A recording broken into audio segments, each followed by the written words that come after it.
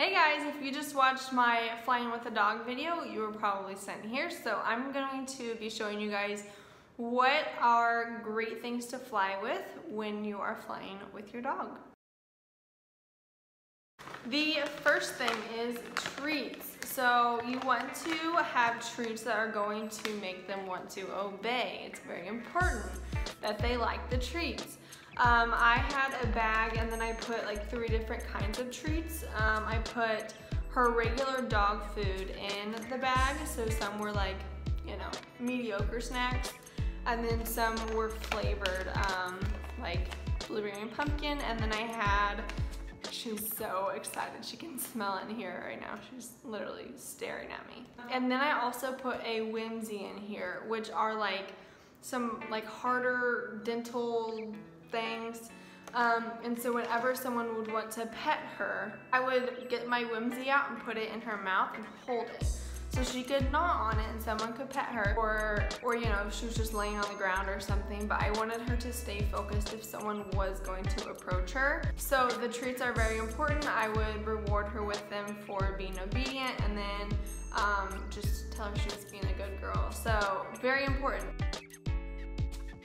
Number 2 is an emotional support vest. So Penelope is an emotional support animal, and because she is a bulldog, they're fairly rare and people kind of flip out when they see her. So I did have, I think, a few people just go up and pet her without asking, which, you know, I would prefer them to ask me just because she can get riled up from that. So I wanted to keep her kind of on the down low.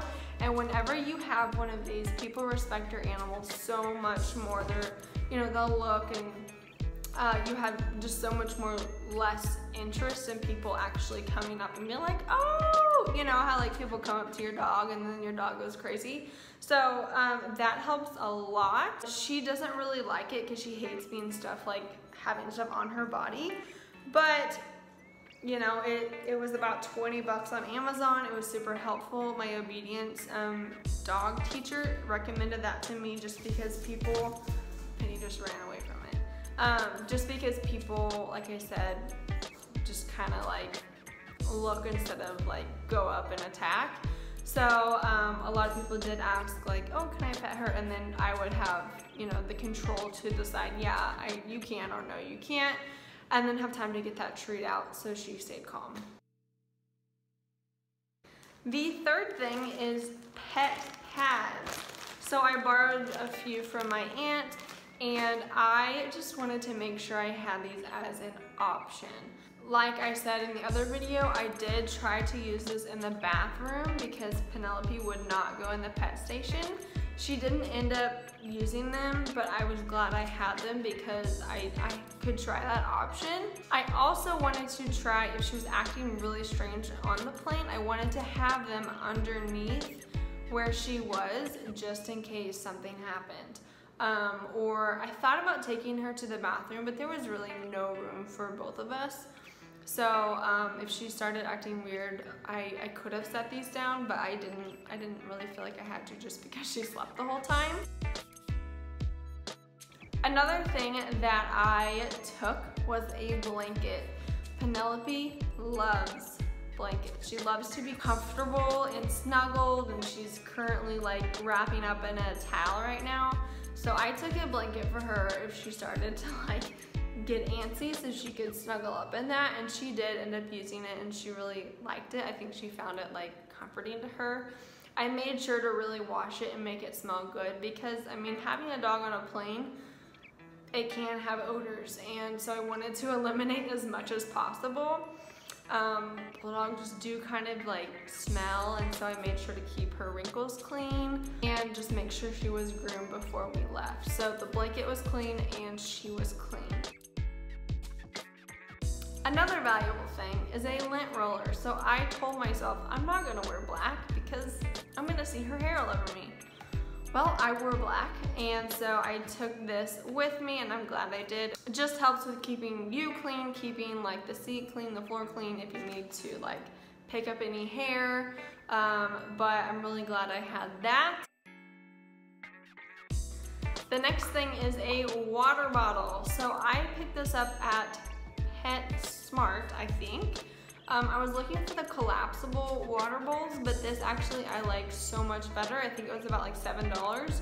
So whenever I got into the terminal, I filled up the water bottle just like halfway, and so I'd squeeze it out. You squeeze it and then water comes out, and then she could drink if she wanted a drink. So on the long flight, I did let her have a few drinks. I did not feed her as we flew. I fed her at 4 a.m. and then I didn't feed her till we landed. So she just had her snacks and then she had the water. Another tip is to get a cup of ice before you get onto the plane if your dog will eat ice. So that was a little bit easier to, like, if I wanted to give her just a little cube of ice, then she could eat that, and then she got some water. Two really great options, and I just found comfort in having some sort of water for her in case she started panting or like overheating or something like that. The next thing, which I already talked about in the other video, but these Comfort Calm pills. It is a natural pill that is good for calming dogs. The nurse that I talked to, she said that she gives them to her dog before like fireworks are going off on 4th of July. And so it just calms the dog a lot more. It doesn't really affect them. She wasn't groggy or like sluggish or couldn't walk. She just was tired. So if she had the chance, you know, she would lay down instead of like pant and look around at people, you know. So it just kind of took off that edge of like, wow, there's a million people around me, so I'm just gonna like be calm. So that was really what I needed. I loved it. I felt really good. I tested it before we flew just to make sure it didn't make her have like diarrhea or anything like that, and it didn't. So I'm glad that I had those.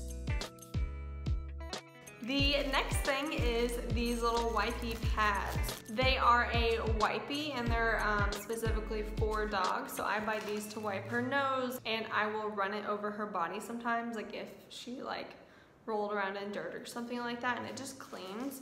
So I wanted to make sure to have a few of these on hand in case she got into something or stepped on something, you know, anything. So I would make sure to have some sort of wipies for your dog. So I believe that was all that I flew with, but all of these things I would definitely recommend. I wanted to overthink and just make sure that I had everything in case something was going to happen, because it was my first time flying with her.